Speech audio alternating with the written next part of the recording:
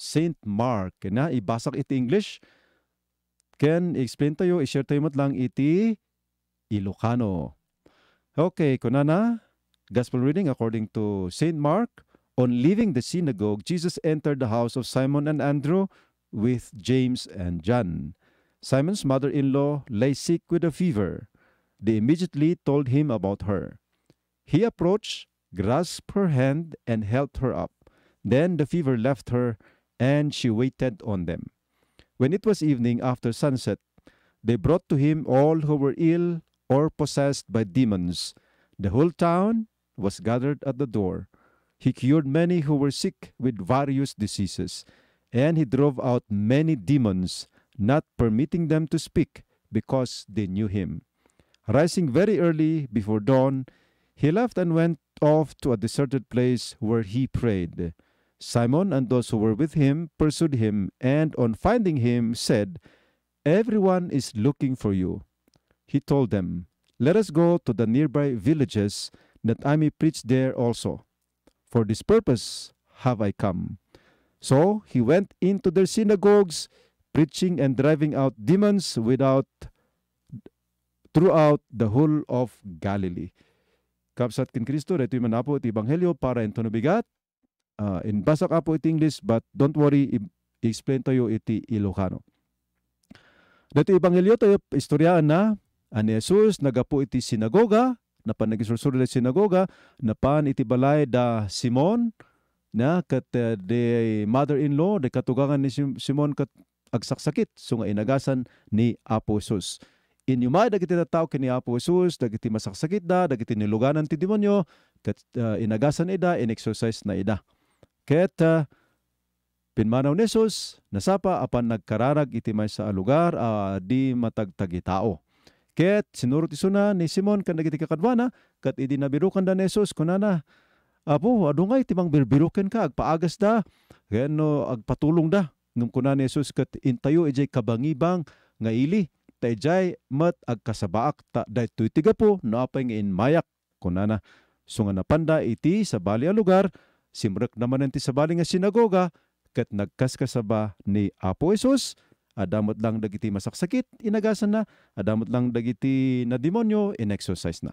Di Apo, ti istorya, daytoy nga Ebanghelyo.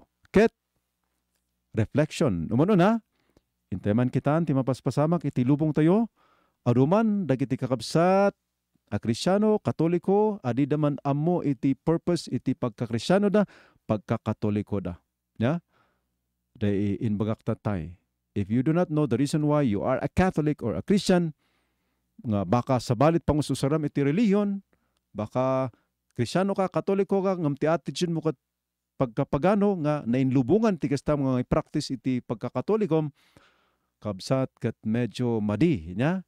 So nga napintas nga sugbatan tayo dito sa lungsod, apay a Katoliko ka, apay a Katoliko ak, apay a nagkristyano ak, anya ti pamatik. So no question na lang tayo ti maysaken maysak at numisan kat ti sungbat posible nga answer tayo iti dito nga sungbat, apay nga nagkristyano tayo, apay nga nagkatoliko tayo kat kuna tayo siguro isumat ti nabangunan nga relihiyon. Isumat iti relihiyon ti pamilya. Wano isumat basta. Basta na kanya-kanyang rason. Ina? And what is worse, kakabsat ken Kristo, iti America, Europe, Australia, kadag ito'y first world countries, kat adanga iti maawagan nga prosperity churches. Prosperity churches. Kahit nasawan, dag ito'y nga tatao, dag ito'y nga sekta, kat nagkristyano da, tapno bumaknang da, tapno mabless da materially, ket dagiti papastor da ket ikasabada nga kastoy tiramidon nyo, tapno bumaknang kayo, tapno bumaknang kayo, kastoy, and then they even use the Bible to convince people nga kastoy ti practice da, tapno bumaknang da. So it is Christianity, but the practice is very pagan. Remember that Christianity is never a religion nga pangpabaknang. In bagak datay ti purpose na niya. So diyaman. So ti consequence na datoy, if you do not know the purpose, no apay nga Katoliko ka, no apay nga Kristyano ka, madimat itigastam amang practice iti pamatim. Nalaka nga mayawawan, nalaka ka maaw-awis. Nohan nga natibgar iti panakaawat mo, no anya ti purpose na, no apay a Kristyano ka. And of course, we will know the purpose of our Christian religion mamuan tayo no apay nga Kristyano tayo, apay nga Katoliko tayo, babaan iti panagdengeg tayo kini Apo Jesus, iti ebanghelyo, iti inkas kasabana, iti insursuro na. Daytaman ti maysa nga napintas nga maadal tayo Apo iti ebanghelyo tayo tatta nga aldaw. Ngam kitkitak ti oras ket linmabas tayo, so nga agsubli tayo kalpasan iti sumagmamano a palagip.